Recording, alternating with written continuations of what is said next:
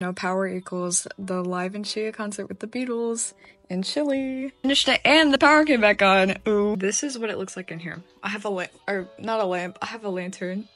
We put sheets over my blinds other than my curtains.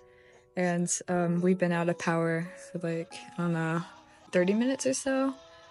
My mom told me that they're starting to shut off water. And so I was like, so interesting times in the neighborhood in Texas, really. This has never happened before.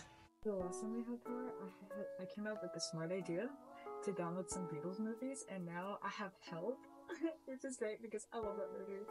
I think I might love that one a little bit more than Home Days in it. I don't really know.